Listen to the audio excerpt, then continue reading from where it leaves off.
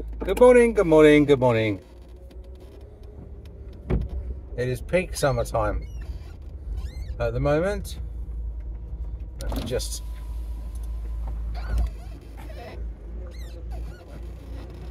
best way to clear the windows at the side is to get rid of the windows at the side.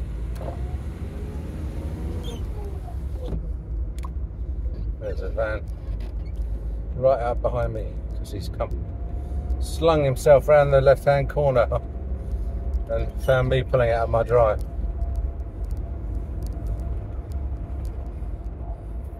So how are you? All right?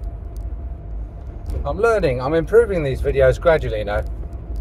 You'll notice that there's very little or no steering wheel in them now, and that's because I'm putting the phone over to the left and cropping the steering wheel out, because the last thing you want is a view of the steering wheel going up and down, isn't it, in shots. And also I put my the inset picture of me, I've shrunk it down because again it's like, you know, it doesn't change. Do you know what I mean? I'm still me. It's the view out of the front that changes, and today's a lovely view. It's been scorchio today, up to 28 in the southeast. You wouldn't believe it, would you? All those days when we came to work and it was pissing down with rain. This is a funny bend, this. You have to go left and then right.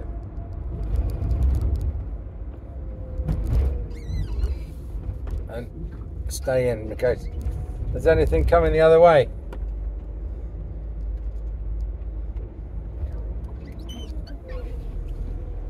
So, it's Monday morning and I'm on my way to work. So, what's on my mind this morning? Well, I had a chap come in, I forget if it was Thursday or Friday last week, and he got really terrible teeth. I mean, basically got stumps at the front, and they were very dark brown, and he said he wanted to sort out his two front teeth. Didn't like the appearance of his two front teeth. Well, we're quite honest with you, it's all his teeth that are the problem. It's not just his two front teeth.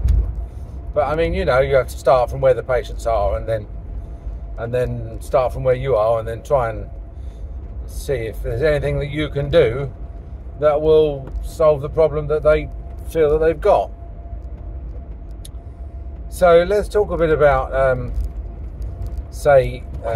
because, you know, a lot of dentists do private conversions, and a lot of dentists want to be private dentists, and I'm not talking about, you know, sort of dentists who want to do Smile Line or Invisalign or veneers, you know, do wall-to-wall veneers and stuff like that, or whitening, specialist whitening clinics, you know, the sort of the real specialist cosmetic private stuff. I'm just talking about your day-to-day normal patient would prefer to have it done privately because they want a bit more time, better quality materials and labs, and a much better, more personalised sort of service. So this chap comes in, and he's like, he's a very lovely chap, you know, very sort of quiet spoken, in his probably late 60s, early 60s, and so immediately I'm starting to think of, so this is quite an advanced case. This is quite a big, not a big case. I mean, we have done, the thing about dentistry is that, you know, a big case is only a load of small cases. You know, there's things that you've done, you know how to do back to front. It's just a case of doing them all together and coordinating it all. So I'm thinking, okay, well, these teeth are short. Are we going to be able to get crowns on them? Chances are probably no. They're too short. And in thinking that, I'm thinking, like, you know, I don't want him to come back even in 3 years, 4 years, 5 years and say his crowns are coming off. And I certainly don't want him to come back after 3, 4, 5 months and say that his crowns are coming off.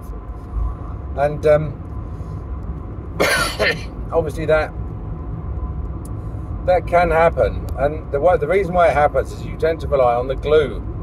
You tend to think, well, that's tooth is too short, but don't worry, the modern adhesives and glues, they'll, you know, it's a bit like the old adverts for the wood glues, who said that the glue's stronger than the wood itself. In other words, if you glue two bits of wood together and then pull them apart again, they don't break down the glue line, they break again somewhere else in the wood line. So obviously the first thing you do is x-rays. So it shows that these teeth, not only are they sort of brown and black, but they're also got measles and distals in them and stuff like that. So really the only thing that's worth keeping on these teeth are the roots. Now that then raises the next question, which is like probably the most expensive and technically complicated thing we do, is a post-supported crown after a root filling. Now on the plus side, these are all at the front, so the root fillings are not going to be that tricky. But on the minus side, he's not going to want to be left with no teeth. So all the time you're thinking, planning, okay, how are we going to do this? How are we going to do this?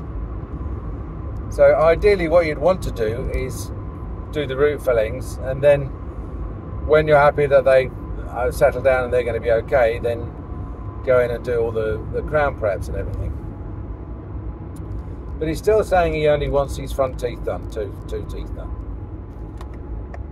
So, and then of course when you look at his teeth, you'll find that he's got probably 2 back teeth that meet, nothing more than that. So you've got additional problems, haven't you? You've got lack of posterior support. Obviously he's been doing all his chewing on his front teeth. You've got erosion and probably attrition as problems. He's not wearing dentures. Is he going to want to wear dentures? Probably not.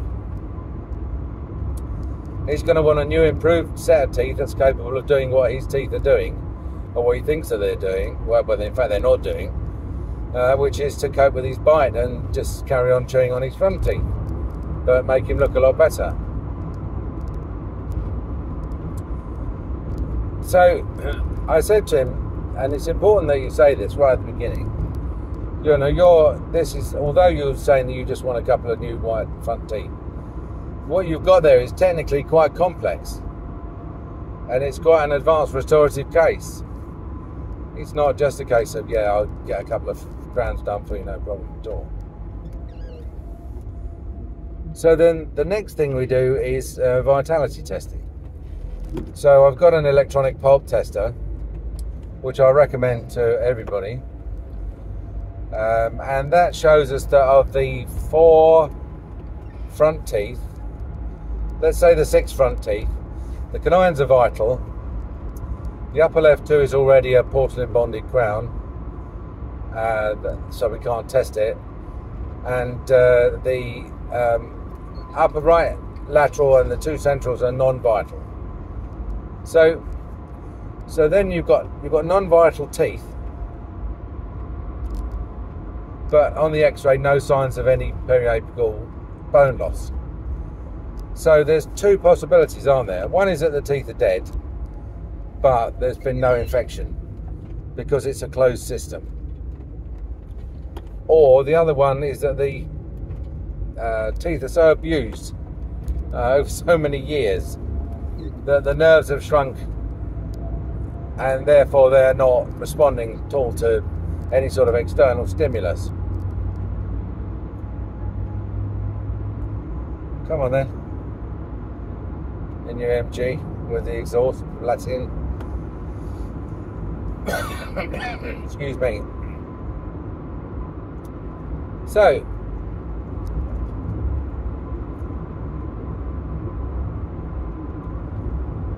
and you can't really know which is which. But really, to be honest with you, it all leads back, all roads lead to Rome, which is that you're probably looking at root treating these, at least the 3 front incisors.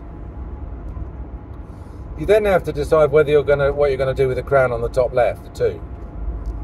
So that is, like you would expect, the wrong shape, the wrong colour, and in the wrong position. Now you might say, well, you know, what he's going to get is so substantially better than what he's got that really he shouldn't complain.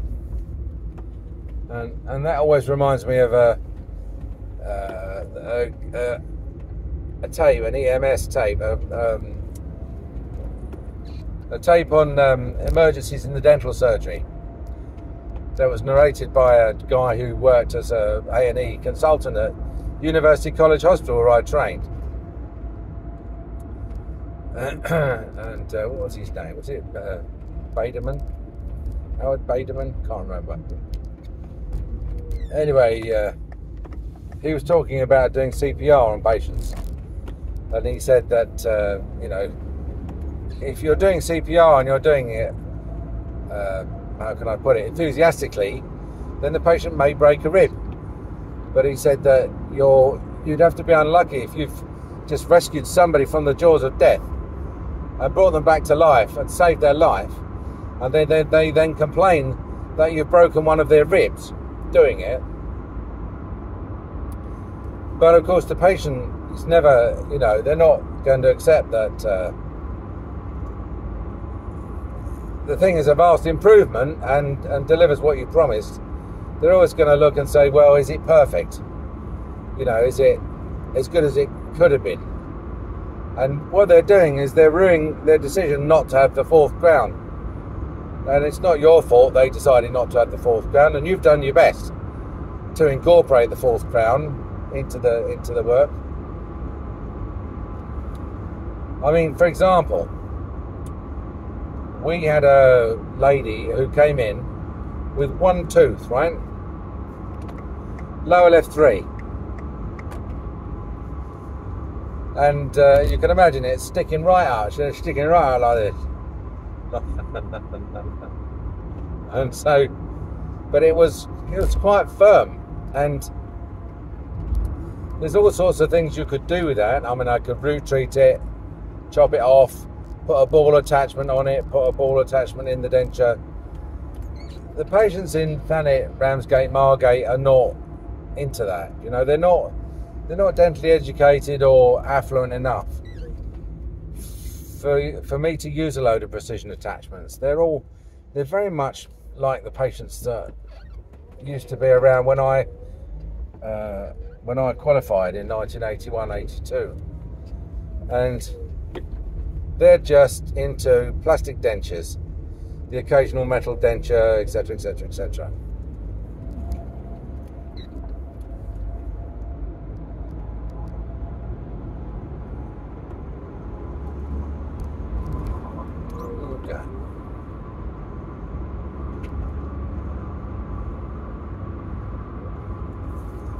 They're very strange. I suppose people think they can undertake.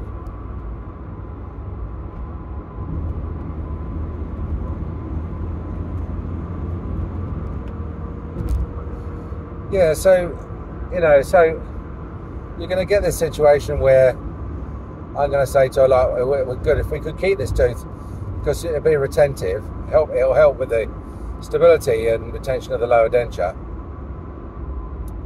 And she's like, well, okay, but then it's going to be it's a nightmare to try and incorporate this over-erupted lower left 3.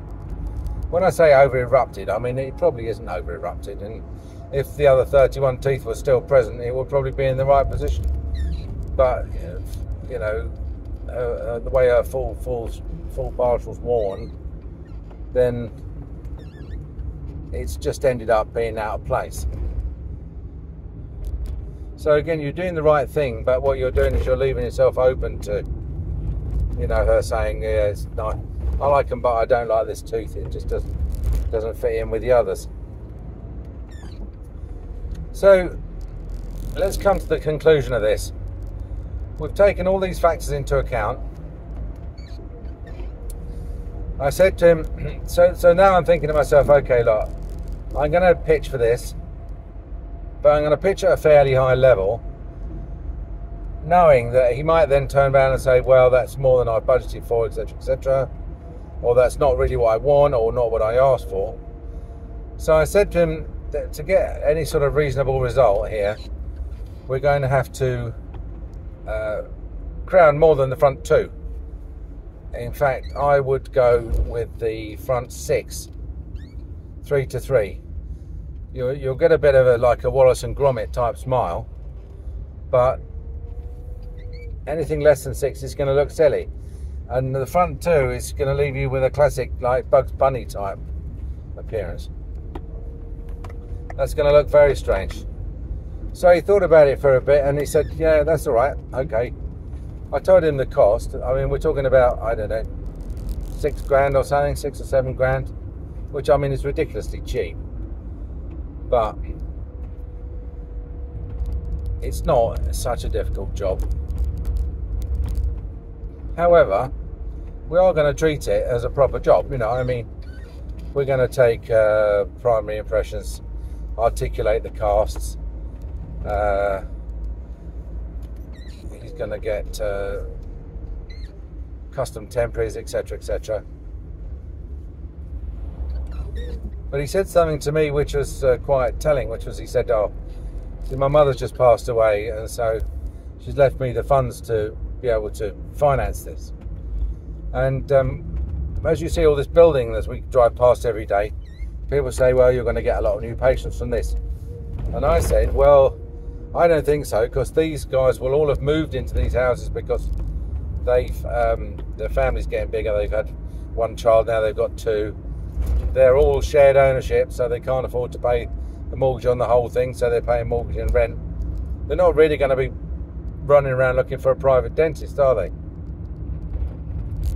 Our market is really people whose parents have just died, who've left them a wad of cash, who've got terrible teeth, and who decide that they want to get it sorted out.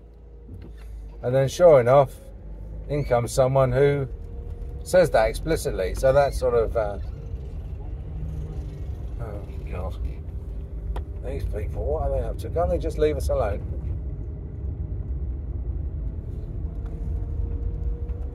So anyway, I said to him, look, we can get you in Tuesday morning, because I don't mind coming in and working an extra morning or something for a job like that.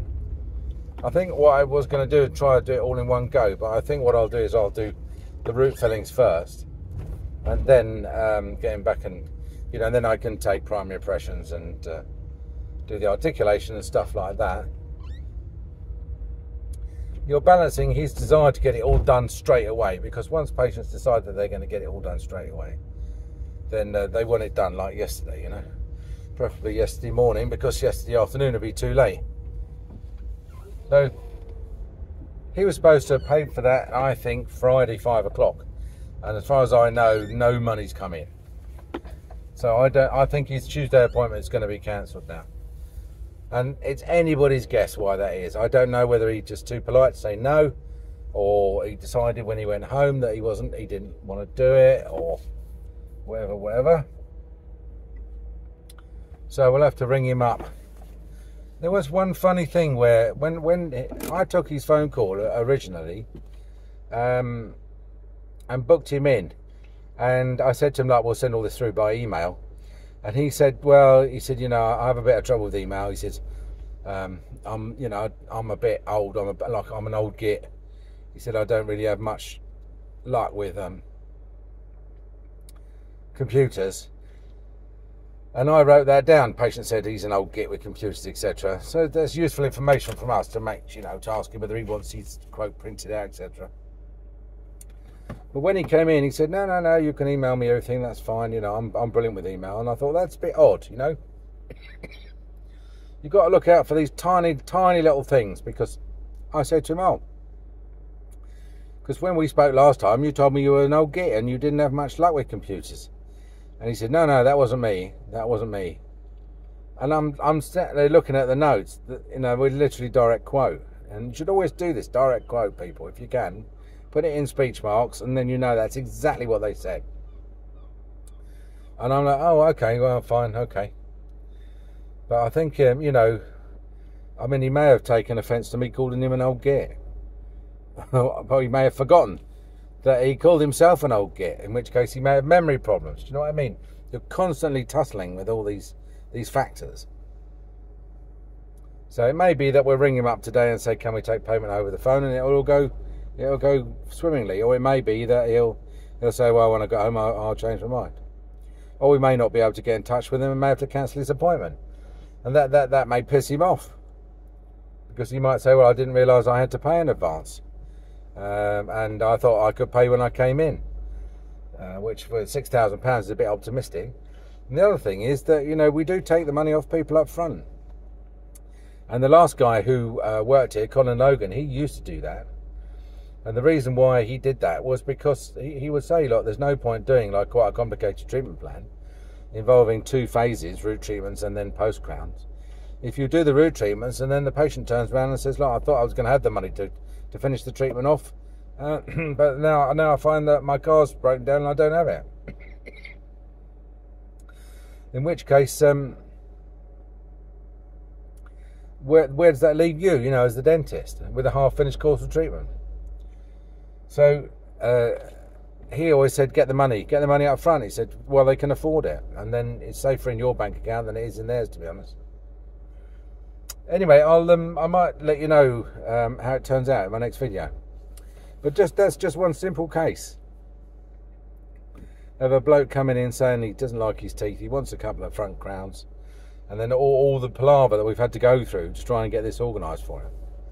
And he may not even come in. All that work may have been completely in vain, because we may be that he's just mucking us about, you know. All right, lovely. Nice to talk to you. See you soon. Bye.